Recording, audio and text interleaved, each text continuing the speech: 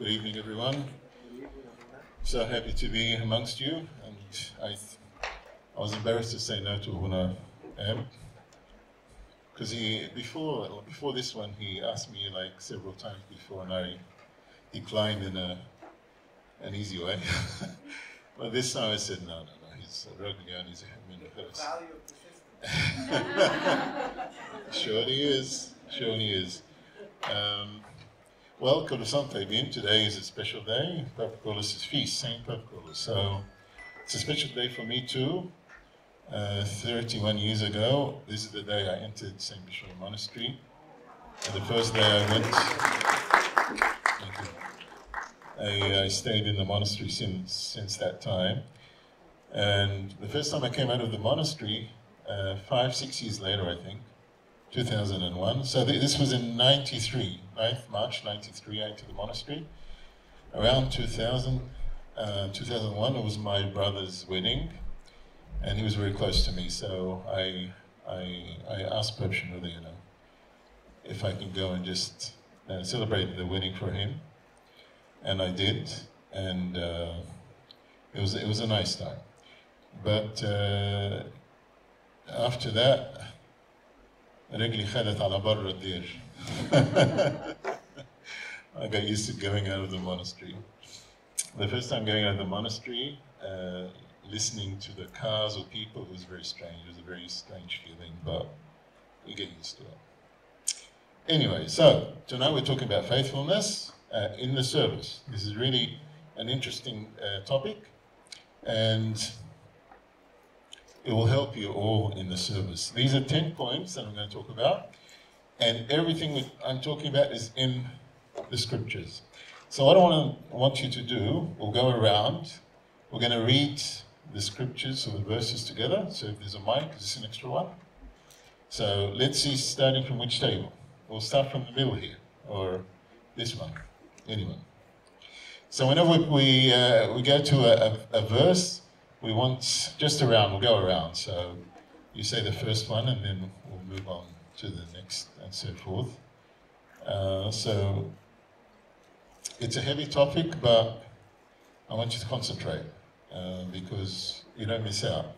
And if you want to write anything down, please do so. It will help you in the future. First of all, with faithfulness or trustworthiness in God's service, it's like love. In order for you to love someone, you have to love who first? Yourself. Isn't that right? You have to like yourself. You have to enjoy yourself. If someone hates himself, he won't understand how to love anyone else, right? And it's not the type of love that you're in the mirror and say, oh, you look beautiful, Abuna. I love you, Abuna. It's not that type, okay? It's a pure, loving type. It's a type where I accept myself. I'm thankful for who I am. So faithfulness in your personal life, that's the first one. Okay? Faithfulness involves repentance, the perfection of your heart. And through perfecting your heart, you live a life of repentance. And as we know, we're moving to Lent. It's a journey of repentance, so it's a good thing to work on your repentance from now, to live a life of fulfillment. David said in Psalm 51:10, can the first person read it for us? Create in me a clean heart, O God, and renew a steadfast spirit within me. Okay, very clear. You don't have to. So how do we do that? How do we clean your heart? Very important. Remember, repentance goes with what? Confession, right? Okay, that's what we always say. So what's the verse for the next verse? 1 John. If we confess our sins, he is faithful and just to forgive us our sins and to cleanse us from all unrighteousness. That's right. See how clear it is. When we confess our sins, he is faithful. God keeps his promises. And we have to keep our promises to him also. We have to be faithful in our confessions. So by repenting and confessing, you're faithful to yourself. You live a life of purity. Through your prayers, through your scripture readings, through your daily practice of the simple things that we do as servants or as God's children. Second point. Faithfulness is one of God's characters, right? One of God's characters. So the verse is in Exodus 34:6. Someone read it. The Lord God, merciful and gracious, slow to anger, and abounding in steadfast love and faithfulness. Steadfast love and faithfulness, one of his characters. And as I said, he kept the covenant with his people, and we should keep the commandments of his. And this will help us to have the character or the virtue of faithfulness. Also in Deuteronomy 7:9, can someone read it? Know therefore that the Lord your God is God, the faithful God who keeps covenant and steadfast love with those who love him and keep his commandments to 1,000 generations. Very clear. If you don't keep the commandments, what happens? You're disagreeing with God's covenant. I mean, we're not following his teachings. Number 3, of course, faithfulness is what? Fruits of Spirit. You know that? Galatians 5. We all know that. We have to be actively working in us. The fruits of the Spirit. The fourth one is serving people. Then you're serving who? Christ. Isn't that right? If you serve anyone, you're serving Christ himself. This is in Matthew 25:45. Someone read it. Then he will answer them, saying, Assuredly I say to you, inasmuch as you did not do it to one of the least of these, you did not do it to me. Any service you offer to anyone is serving God himself. Even the verse that says you give a cup of water to someone, then you're serving our Lord. Number 5. As servants, you have to be what? Honest. Really important. Honesty. Another virtue. Someone read Luke chapter 16, 10 to 12. He who is faithful in what is least is faithful also in much. And if you have not been faithful in what is another man's, who will give you what is your own? Honesty to yourself, being faithful, and you're able to be honest with others. Remember that you're here today. You might be a different person outside, I don't know. But what you hear now should be the same outside. Not any difference. We don't have two heads, we don't have two faces. So make sure that you concentrate in that you're honest in the least, and God will bless you with a lot more. 6,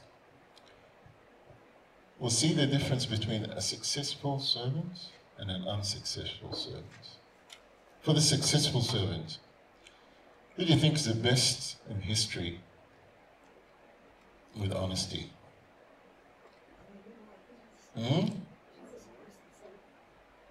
Well, no, I mean like a person, not Christ. St. Paul? No. Even higher than that. St. Mary. St. Mary. St. Mary is a perfect servant. Let's read Luke chapter 2, 18, 19. And all those who heard it marveled at those things which were told them by the shepherds. But Mary kept all these things and pondered them in her heart. She was so young when she brought forth our Lord. First thing she did once, as she was pregnant and tired, once she heard her cousin Elizabeth was pregnant, what did she do? She left straight away. She went to her to serve her, to help her out. She was very faithful. She was faithful in keeping all the miracles and everything that they went through, even traveling in Egypt for those 3.5 years. She saw a lot of things that no one can bear with the pain and sufferings. But a lot of miracles were there, and that's what comforted her also. She was a successful servant. Now, let's go to the unsuccessful servant, and we hope that none of these are you. This is in Matthew chapter 23. Can someone read it? Verse 47. For they bind heavy burdens, hard to bear, and lay them on men's shoulders, but they themselves will not move them with one of their fingers. But all the works they do to be seen by men, they make their terrace broad and enlarge the borders of their garments. They love the best places at feast, the best seats in the synagogues, greetings in the marketplace, and to be called by men, Rabbi, Rabbi. Who are these? Who are they talking about? Pharisees. Well, believe it or not, we have Pharisees in our churches too, so it's not really far from that. That's really sad and it's really hurtful, but you just have to be careful. It's not one of you. In service, you're serving others. Whatever you say, beware, because the person in front of you, especially younger people, they can be affected. So if you bear a burden on one of these children or kids, and you can't do it yourself, then you shouldn't be telling them to do it. An example of this is fasting. If the child can't fast for any reason, then he shouldn't be fasting the way you want him to fast. And sometimes we're a bit lenient in fastings, in our fasting. So just be careful with that. Don't burden people with anything. If you're a showy person, in service, then be careful of that too. Because you might, hurt someone by your pride, by your ego, and what you do can affect the kids. Or if you do things in secret, if you go to places that you shouldn't be going to, trust me, these kids have eyes and they can see you. Believe it or not. We've seen this a lot. They can see you in a situation that, as a servant, you shouldn't be doing. We see this a lot in our wedding receptions. They're deacons and praying in church and all these alhan and, best deacons you have in church. Then what do in the receptions? They go and sing all these Arabic songs in the weddings, and they know it off by heart, believe it or not. Sure, they're enjoying themselves, that's fine, but it's extreme. Because sometimes in church they say, oh, we don't know Arabic, but they know Arabic songs. They know how to dance too. I don't know. I've been to some of these receptions, and I'm surprised. They have talent, actually.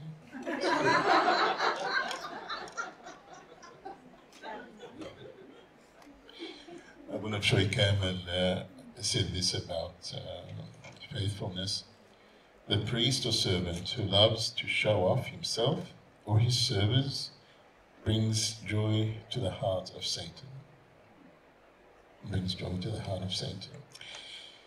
It's really important that as we speak or we preach or we serve, it's not our own words, but it's the words that are from the Bible, the scripture. Someone read for us verse 13, please. We're still in Matthew. Verse 13. About 12? Yeah. But woe to you, scribes and Pharisees, hypocrites, for you shut up the kingdom of heaven against men. For you neither go in yourselves, nor do you allow those who are entering to go in. Okay, so just be careful. Some of us will teach things that are not in the scriptures, and we don't know what we're saying, and it can affect the people we serve. St. Paul also instructs his young Timothy with the right teachings in 2 Timothy 2, 1-3. Can someone read this, please? You, therefore, my son, be strong in the grace that is in Christ Jesus, and the things that you have heard from me among many witnesses, commit these to faithful men who will be able to teach others also. You therefore must endure hardship as a good soldier of Jesus Christ. And the following, if you do, Song of Solomon 1:8. If you do not know, O fairest among women, follow in the footsteps of the flock and feed your little goats beside the shepherd's tent. Okay. Feeding the goats, feeding the sheep with the right message. Our teachings come from the early fathers. Athanasius, Basilius, Jerome, Origen, Maris-Hat, all these early fathers, they taught us well. And these are the things that you should be reading and teaching from. Perhaps you know the sermons, since we were young, we used to listen to them, full of beautiful teachings. And of course the Bible itself, the scriptures. Do not take your teachings from Facebook or social media. It will give you the wrong message. The honest servant who keeps the commandments has justice, mercy, and faith. And we can read this in verse 23. Woe to you. Woe to you, scribes and Pharisees, Hypocrites. For you play Tithe. of mint and anise and cumin, and have neglected the weightier matters of the law, justice and mercy and faith. And these you ought to have done, without leaving the others under them. Okay, so I know it's a bit difficult, this verse, but an honest servant keeps the commandments in justice, mercy, and faith. Our seventh point is faithfulness in service. And we're going to talk about teaching. St. Paul said to Timothy what to do when he went out to preach and serve. This is 2 Timothy 3:14-7. Can someone read it? But you must continue in the things which you have learned and been assured of, knowing from whom you have learnt them, and from that childhood you have known the Holy Scriptures, which are able to make you wise for salvation through faith which is in Christ Jesus. Okay, so the question I ask you is, where do you get your teachings from? The Scriptures? From the fathers of the church? From other servants? Okay, so as humans sometimes we could say something that's a bit erroneous and we might not notice it, but now with the recordings we can pick it up. So don't pick on someone if they said something out of context. Sure, you can go up to him and say, "Oh, you said this, is that right?" And then he could have said it in a wrong way, but he didn't mean it that way. So sometimes we take out of context what we say. So before teaching your lessons in Sunday school, does someone revise them, Abuna? Or yeah, good, okay, because that's what we did in Australia. We used to give our lessons to our head servant, and he would revise. Good, wonderful, okay. I don't think we do this in St. Mary's, so they should be doing it. I don't know why. But it is a lot of work. Of course it will, I know.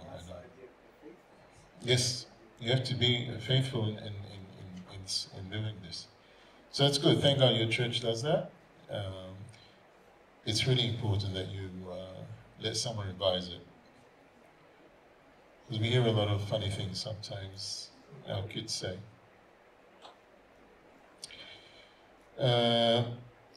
You have to be actively studying the scriptures all the time and renewing your mind so you're able to give. Because whatever you're able to take in, feed yourself, you're able to give to others. But if you're stagnant, you're not doing that, then you just have that knowledge that you have and you're not improving. So it's really important that you keep studying the scriptures.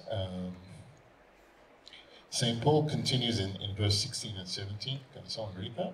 All scripture is given by inspiration of God and is profitable for doctrine, for reproof, for correction, for institute instruction in righteousness, that the man of God may be complete, fully equipped for every good work. I don't want you to teach to please others, to please other men. And this is what he's saying here. You're teaching to benefit yourself and to benefit others, but not to please others. So be careful of that. What would you profit if you're trying to please a person in front of you and there's no benefit for him or for you? The world changes around us, but we still teach Christ's teaching. Nothing in this world. And you can see what's happening around us now with all this problem with same-sex and marriages and what the children are going through at schools, the LPG and all that. It's really, really sad and really disgusting. The Holy Synod actually took, I don't know if you heard about the Catholic Church? Oh, okay. That's good. We're proud, but be careful. The Catholic Church and the other people are gonna, if they know you're Coptic, they have already on social media? Oh, okay. Well, we're a persecuted church always, so just, but we're strong, and I'm sure there's a lot of conservative people who will be with us in this. But we have to stick to the Bible. We don't follow these teachings. If you're not following the right teachings, then you're not from Christ. And you're not Christ's servant. Someone read for us the next one, Galatians 1, 8 to 10. But even if we or an angel from heaven preach any other gospel to you than what we have preached to you, let him be accursed. For do I now persuade men or God, or do I seek to please men? For if I still please men, I would not be a bound servant of Christ. Okay, so it's clear. We just talked about it. These people are pleasing men, they're pleasing others. These communities, they're pleasing them. But we don't have that. St. Paul strictly says, don't please them. Follow the teachings. So this verse is very important for what's happening now. Our teaching is passed down from our Lord to St. Paul, to his son Timothy. Your teachings, again, from the Bible, from the church, from your fathers, from your servants, to your children. This chain should not be cut or changed in any way. We don't get it from any other source. It's really important that you do that. Remember that Timothy was in his teens, he was very young.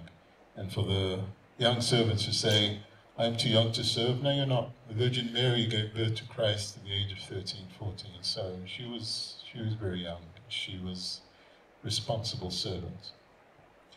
So you should have a lot more younger kids serving in the church also.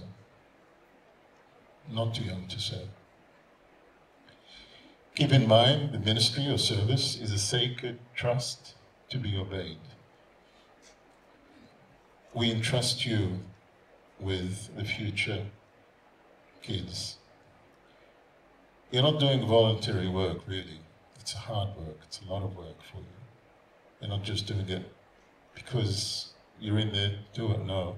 It's a big responsibility. Don't think it's easy what you're going through serving. The ministry has casualties. I think you all know that. Some of us might not, we can sometimes fight. We shouldn't. We have confrontations, so it's not really smooth. But of course the devil has to interfere, and we know that. That's why we have to stay firm, stay faithful, and let go sometimes. And Abuna sees this a lot. The ministry involves unpleasant tasks at some time. In anything you do in church, you just say, why me? No. If it's given to you, take it as a blessing and move on, whatever it is. And sometimes, unfortunately, the ministry or the service that you do is a burnout. Could be from all the service that you have. We like doing that, the fathers. If I find a successful person who knows how to, serve, then I'll put more pressure on him. But sometimes we burn that person out. So be careful of that. Because if you're most of the time you're in church, you're not serving your own house, your spouse could be upset, your children also. So if you're in that dilemma, I'm sure Abuna knows if there is anyone like that. Just be careful that if you're burning yourself out, too much service, Abuna, you can give it to someone else. So this is part of our not neglecting our homes. That's part of your faithfulness and service. In our wrong teachings, sometimes unfortunately, we can teach because I want to show myself. That's a wrong way of going about it. Or because of my greed, unfortunately.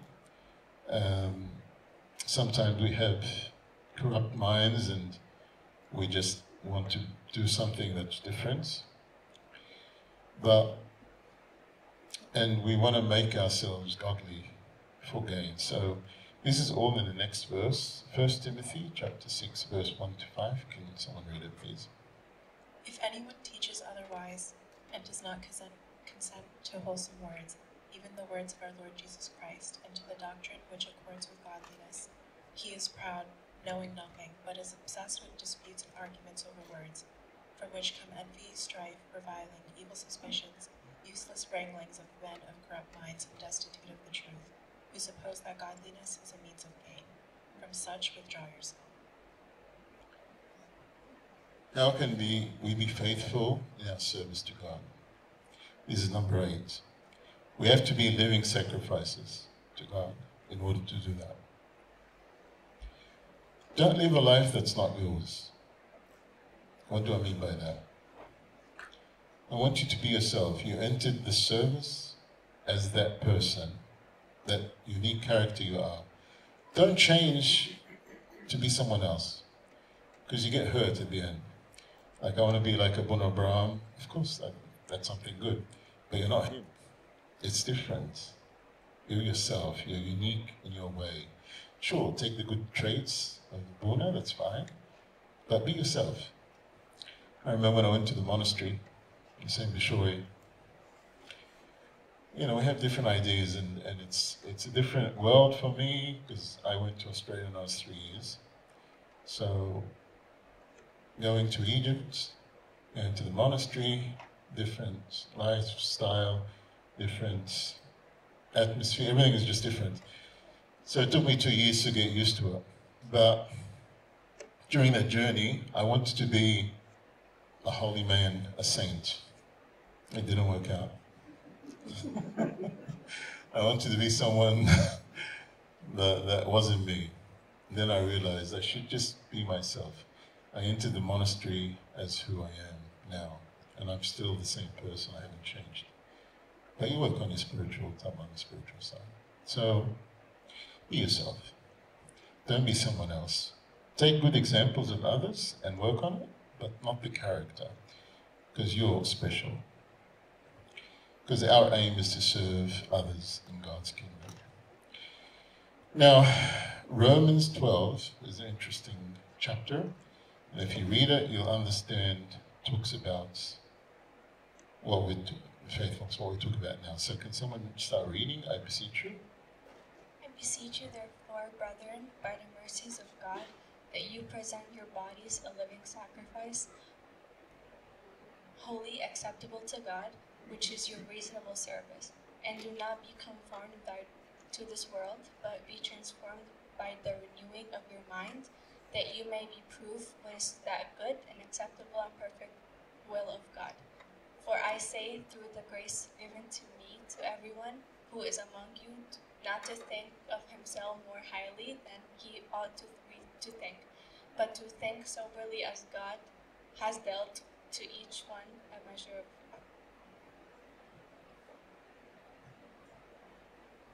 That's very clear. Be forward. Talking about different types of gifts. You all serve in a different way. Different people. Sunday school, youth meetings, outreaching.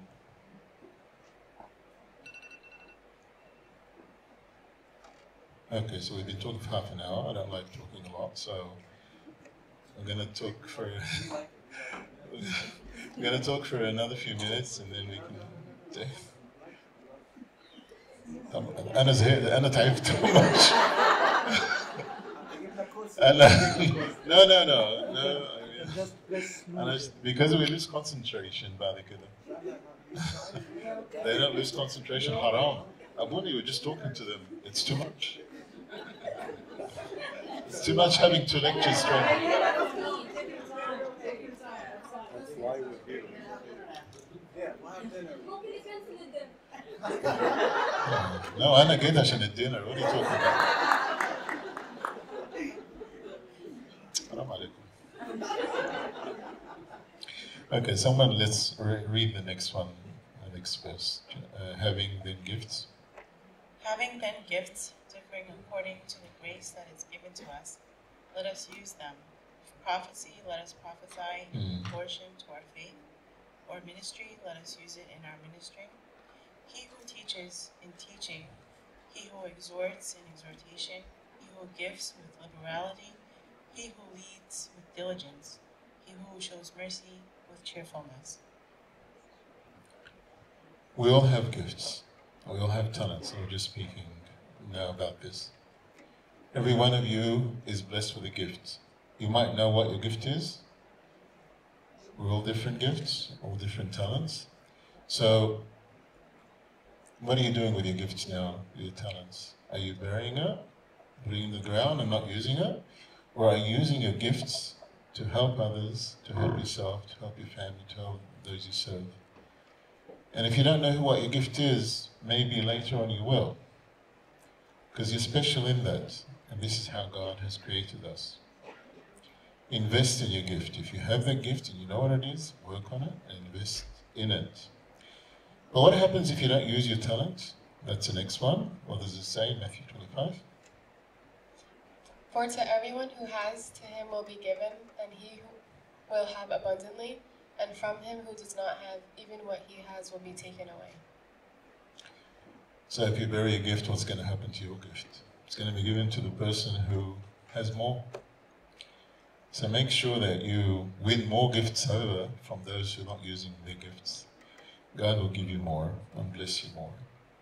If you have a talent and despise, this is what I'm sure Cam was saying. If you have a talent and despise others, God will take it from you. If you have a gift and you're looking at someone else's gift or despise the other person, God will take it from you, unfortunately. Also another saying by Abu Nashur Kamil, the humble are the only ones capable of preserving the talent. One of the most important virtues is humility. If you're humble and you live in meekness, you'll be blessed. Being faithful in your service is being humble also. Number 9, Christ himself was faithful in his service. And we know, of course, John chapter 10, the Good Shepherd. Let's read it. And a stranger will they not follow, but will flee from him, for they know not the voice of strangers. I am the good shepherd, and know my sheep, and am known of mine. As the Father knows me, even so know I the Father, and I lay down my life for the sheep. Does your sheep listen to you? Do they follow you? The kids, do you know them by name? Everyone in your class. And if not, why? Are you there for them, especially in the time of crisis? Same Abu Nashur came and said, love is the bond that connects the shepherd to his flock. How deep is your bond with them? each one of them. It's your sheep, it's your flock. If one is lost, would you go and follow that one? Would you send and leave the rest? What would you do? It's really important that you have that understanding that these kids look up to you, and their life, their future life, will depend on what you do with them. We see this also in John 17:12. Jesus talks to God the Father about this. Can someone read it? While I was with them in the world, I kept them in your name. Those whom you gave me, I have kept, and none of them is lost except the son of perdition, that the scripture might be fulfilled. Really important that you do like Christ did. That's his teaching. There's a scale of how we ought to serve, and this is in the entire chapter of Ezekiel 34.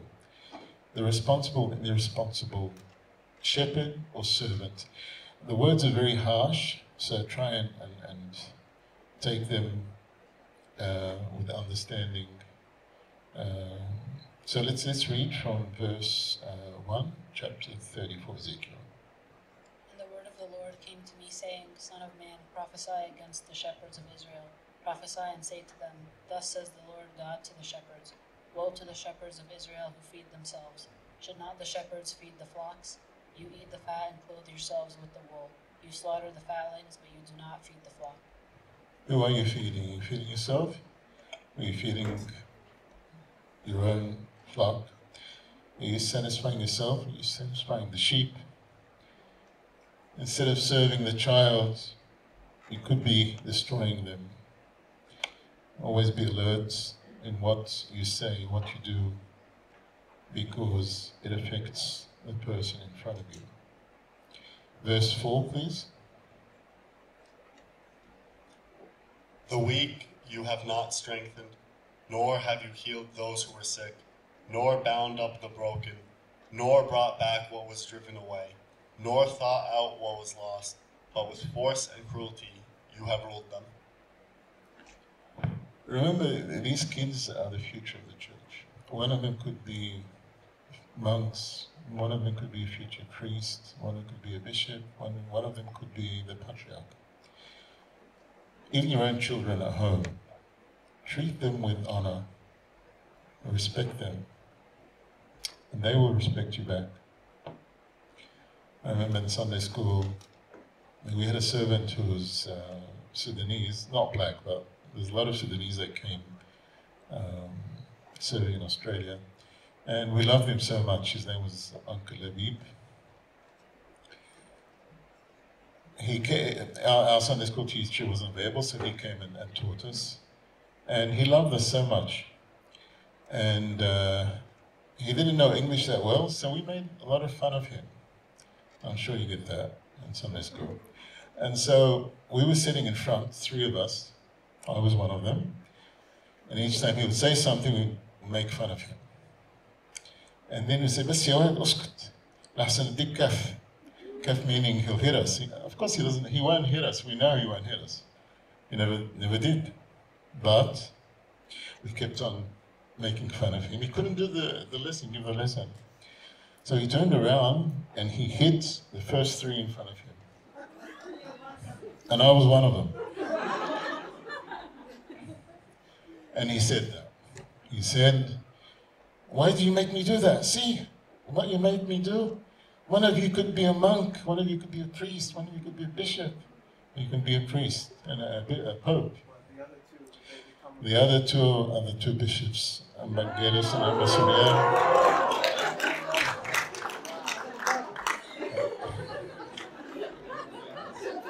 And he prophesied, so Abuna has any right to take his blessing. We can have nuns, who knows? So that was really interesting. Homa Taban, the other two, it was only me and Evangelos were a bit, shy. Poor Ambassador was not, but he was there, he was just there.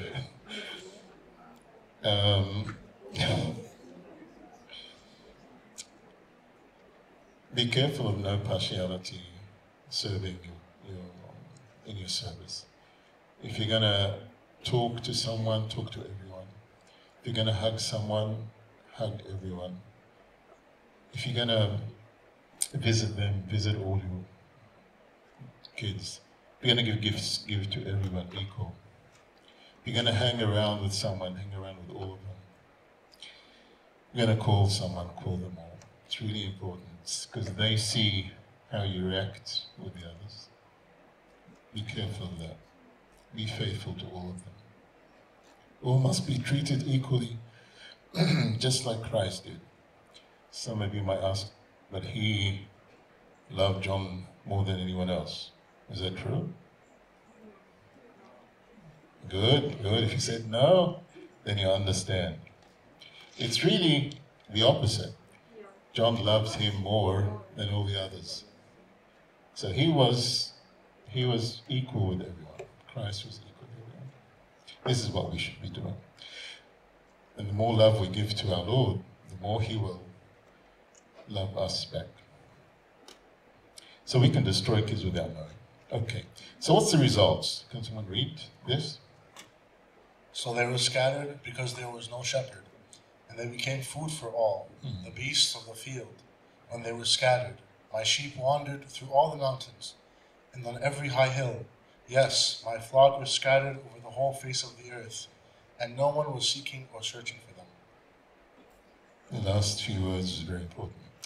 Our church, unfortunately, concentrates on people in the church, not outside the church.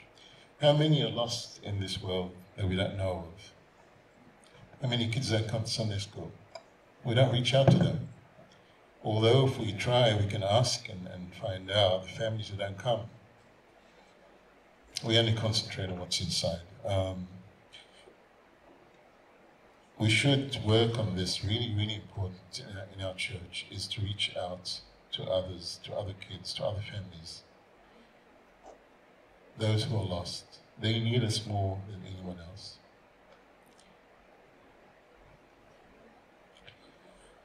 Unfortunately, there's a real story that has happened, and the father learned his lesson, where a parent concentrated more on his child to become a doctor, and whenever the servants went to bring the child to church, he would get rid of the servants and tell them, no, he's busy now, he's studying now, there's no time for you. They went like several times, and the father was very, very rejectful. And the child didn't know that they were coming and asking about him.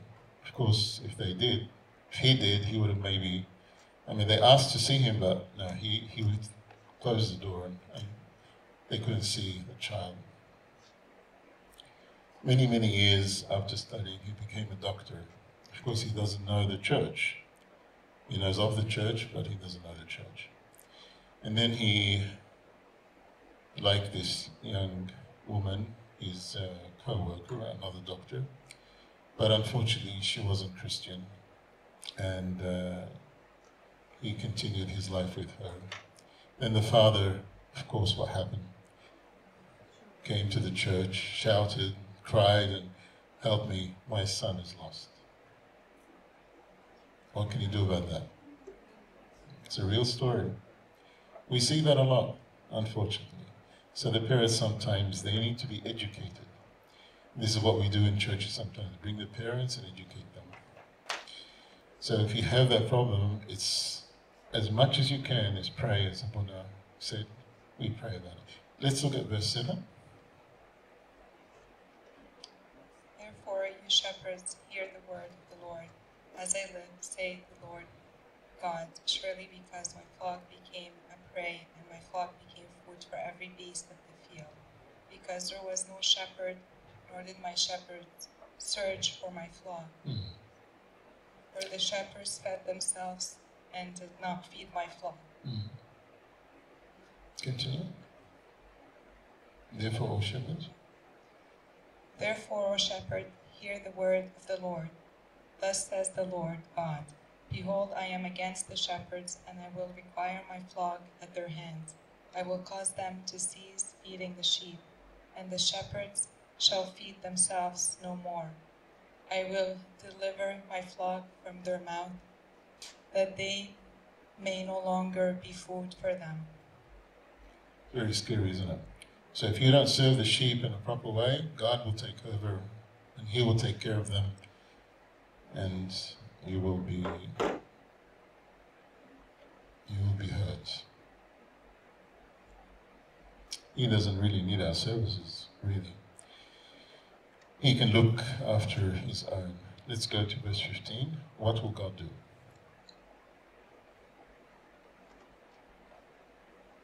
I will feed my flock and I will make them lie down, says the Lord. God will look after them. Can someone read verse 16?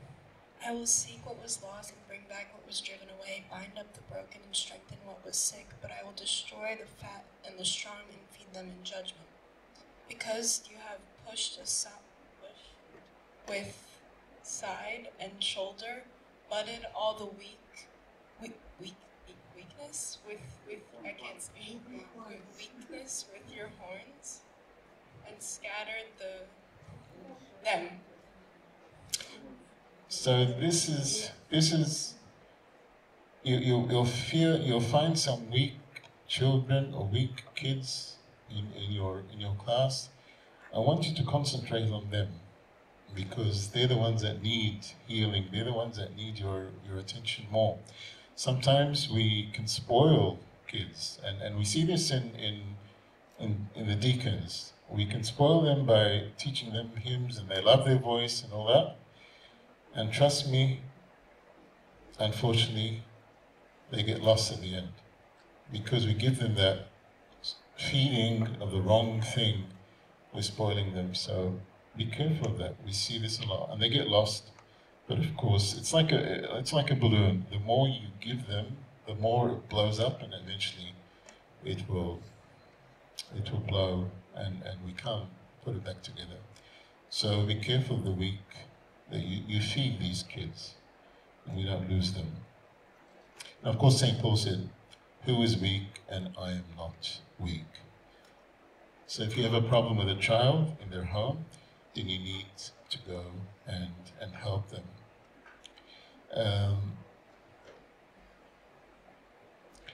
There was a mother who had a 12-year-old kid who was singing, just normal songs, and she told him, "Be quiet, you sound awful." What do you think the kid felt after that? The kid himself became psychologically sick, and he wasn't normal after that. He wasn't speaking because he's afraid to say something or sing something, and people make fun of him directly from his own mother. And of course, he had a problem there. So if you have children like this, they have something that is not normal, there's usually a reason from home. It always starts from home. So try and find out what it is and work with them. Really important. Okay, so we can talk about faithful people.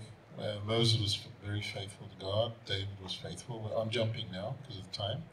Joseph was amazingly faithful to himself and to his life and the people around him. In conclusion, I'll read this because until they find it up here.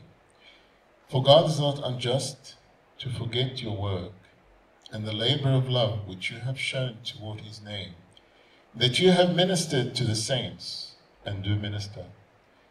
Some diligence, and we desire that each one of you show some diligence to the full assurance of hope until the end, that you do not become sluggish, but imitate those who through faith and patience inherit the promise.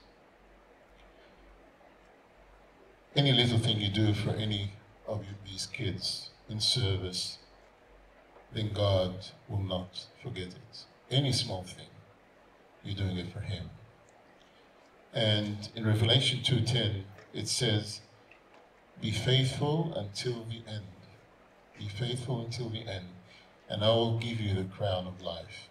There's a reward at the end, but you have to be faithful until the last minute, the last judgment. And our standard of judgment is faithfulness. The reward is the crown, and glory be to God through the never. Amen. But with that,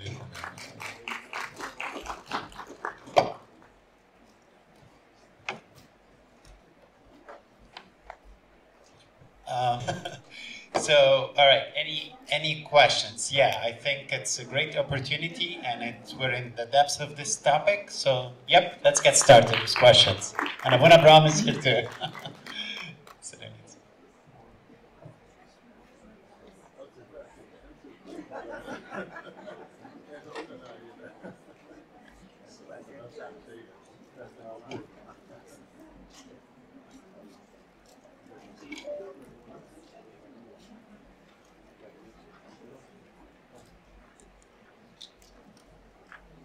We've got Abuna Abraham with us so he can answer the questions for you.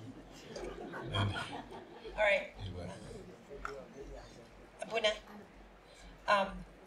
Your Holiness said, like, Your Reverence. Your Reverence. That's holiness. It's not our title.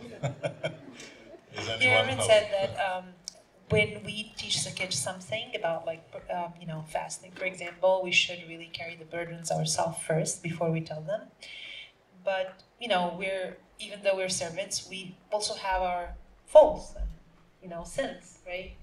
So even though I could be sinful in something, when I'm teaching the younger kids, I have to speak the truth and what the Bible has told me. How do I get the right balance when I'm not burdening them, but I'm also teaching what the Bible says in different things? But being honest in what you're teaching. Even though, like, for example, this thing I'm not doing or I fail to do? Yeah, I know it's a difficult equation, but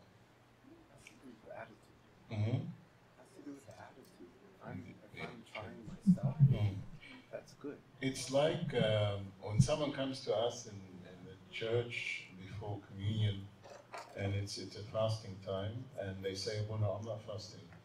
So what we say, and can I take communion? So what we say, I'll give you communion, but then fast. It's something like that. So if you know that you're going to say something that you can't do, but you have to say, then say it and work on it yourself. I think that's the best thing, right? That's a good balance. Yeah, it's a practical thing to do.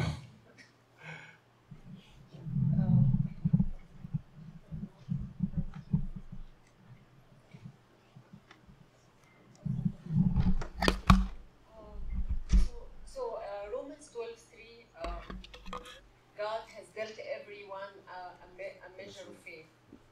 So of course I don't have the same faith as St. Paul, but my understanding is like scriptures. If I believe all the promises of God, then eventually I have the same measure of faith like anyone. So that's my understanding. Unless faith here means something else. Faith, you're on the right track. But people have measures of faith. Some people have less faith than others. Some have stronger faith. So it's a different measure. So sometimes people do something and we say, "Wow, what great faith you have! This is really good," and we encourage them. So it depends how much you have. You need to work on it. So if you they're not all the same. There's a lot of work.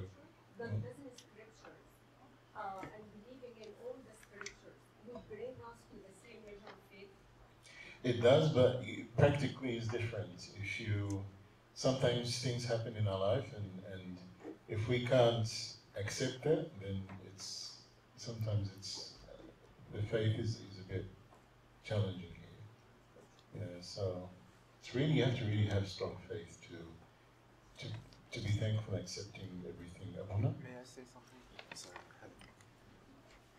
I want you to think of this faith as a talent. Okay, so yes, God gives everybody a different measure of faith. He said it. What does that mean? Do you remember in the time of the Muqattam Mountain? His Holiness Pope, who? Abraham. What number? Actually, I don't know the number. I think it's 11. Around the 11th, I think. I'm blanking. The patriarch, yeah, the number 11. And what he couldn't do. So he had to go find somebody who did. So definitely, everybody has a different measure of faith. Now, does that mean God is discriminating? No. Does that mean we can't reach the heights of the faith? No. Because just like the parable of the talents, if you take that faith of yours, I have a tiny little bit, but I'm working on it. I'm using it. I'm making it grow. It can reach to the higher levels of the faith. Okay, but it's the measure that's dealt. That's the first part, and then we give it the attention that we should give it the attention it deserves to make it grow. Okay, but definitely that's. Thank you, Yes. Just to follow up on that. What about those who don't have faith? If God gives them a measure of faith, what about those who don't have faith? Does that mean that God didn't give them faith? Or how does it work? Well, St. Paul in Romans chapter 2 talks about the natural law. What is the natural law? What's the natural law? Give me just a simple understanding of the natural law in every human being. Conscience. Okay, what else? Longing for something bigger. Yes. Ecclesiastes 2:11 or 3:11. I can't remember. He says he has put what? Eternity in their hearts. So to say that God didn't, and then again another verse. See, this is how you do it. You grab here and here and here, you put it together as a puzzle, and that's the faith, that's the teaching. So he also said that he desires that all come to the knowledge of the truth. St. Paul, right? He said all God wishes, desires, God desires that all come to the knowledge of the truth.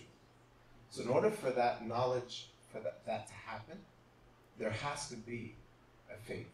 If you look at Romans chapter 1, when he's talking about the homosexuals, but before that, that starts in verse 21. From the beginning to maybe like up to around 20, right? He says what? And even in the book of Psalms, the firmament declares the glory of God. Okay? So you can look in the book of Romans and it says that the Godhead can be known through nature. So I don't think it's correct to say that God doesn't give everybody the capacity, the ability to have faith. Everybody is, because first, the natural law. Everybody knows murder is wrong. Where did that come from? The morality that God gave to everybody. Okay? And the idea that I can feel good when I do something good. Okay? And I can feel bad when I do something bad. That's the natural law. You see? So it's just that a shatir, the good one, the good Christian, is the one who sees somebody who doesn't have the faith and helps them. Because it's to our shame, this is what St. Paul said, it's to our shame that there are still people who don't have faith, and we still have people who worship idols on the planet. Okay? Yes, go ahead, Beth. Sure, just take the mic so everybody can hear you. So one of the previously atheist men and now is a Christian, he said one of the things that make us decline God is that it's been one sin right next to the other, next to the other, and before we know it, like, we rejected the idea of God. So they actually exert efforts to say that there is no God. It's the same effort that they could have done to agree that there is God. Right? Like, I don't think God reveals himself to everyone. even those who doesn't want them to know.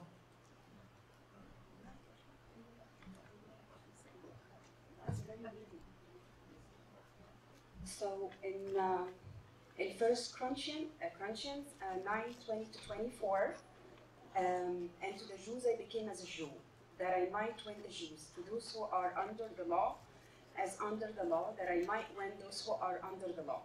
To those who are without law, as without law, not being without law toward God, but under the law toward Christ, that I might win those who are without law.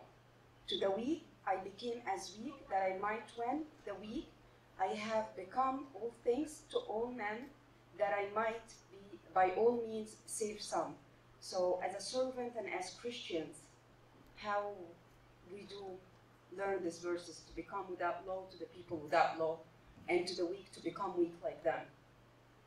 I don't think he talks about weak as weak, but I think you come to the level of that person, but be strong, not to their weakness. But in order to serve them, you have to understand the person in front of you. So in order to lift that person up, you have to go to their level, but not weakness as in weakness.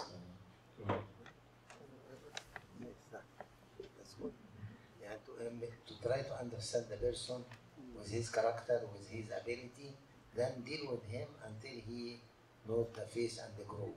It needs a very experienced person how to deal with everyone with his level of personality, of understanding. I cannot give, for example, a chemistry to a little boy, a big lesson in chemistry. I have to explain him something in his level, but this big chemistry lecture to one who is a chemist, he will understand the same thing in everything. Start with a very level, like what we do in Sunday school.